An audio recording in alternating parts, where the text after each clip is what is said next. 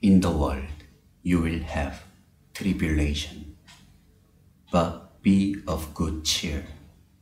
I have overcome the world. John chapter 16, verse 33.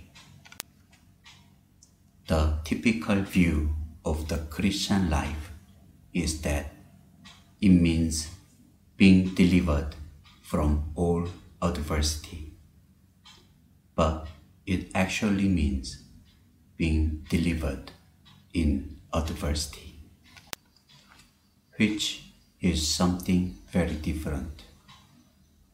He who dwells in the secret place of the Most High shall abide under the shadow of the Almighty.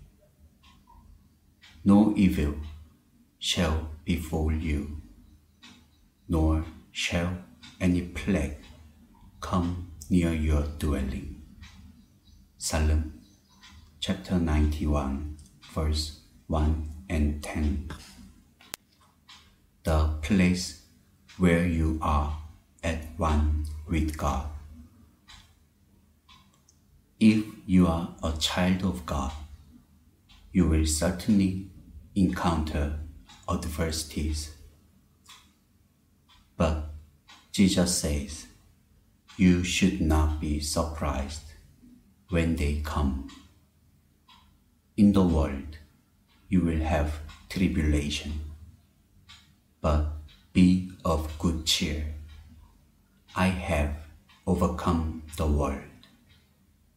He is saying, there is nothing for you to fear.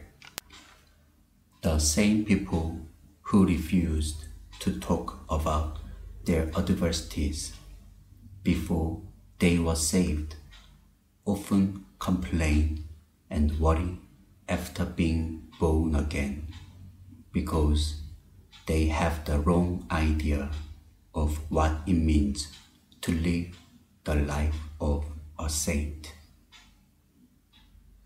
God does not give us overcoming life. He gives us life as we overcome. The strain of life is what builds our strength. If there is no strain, there will be no strength. Are you asking God to give you life, liberty, and joy? He cannot unless you are willing to accept the strain. And once you face the strain, you will immediately get the strength. Overcome your own timidity and take the first step. Then God will give you nourishment. To him who overcomes, I will give to eat from the tree of life. Revelation chapter 2, verse 7. If you completely give of yourself physically, you become exhausted. But when you give of yourself spiritually, you get more strength.